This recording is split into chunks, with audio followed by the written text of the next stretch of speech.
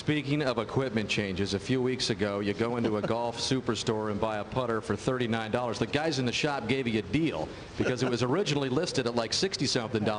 You go in there, and that ends up being a big part of your quest and race and the successful race to $10 million. I did. You know what I feel so bad about is I can't remember the name of the store, and they were asking me, and I would love to pump those guys, and they know. I'll probably send them a letter. And but it was just it's a 9-hole golf course real close to TPC at Boston. They had a huge superstore of clubs, 300 putters, and I ended up with this one because it was the only heel shafted putter in the entire pro shop that didn't have a line on it. It's a nice $39 investment for $10 million. Ended up with this one because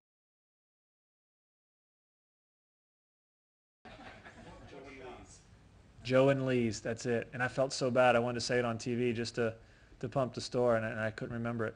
I couldn't remember. It was like $65, but they sold it to me for $39, I think. I didn't ask for that, trust me. I didn't barter.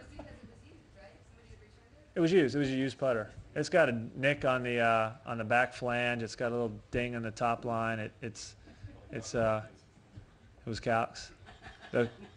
I never loft and lied it, which is rare for me because I'm always got my putters in a loft lie machine at home, and the grips on the way it was on, I never, it might be slightly off center, but it's kind of how I like them anyway. And I guess we were meant to be. I don't know.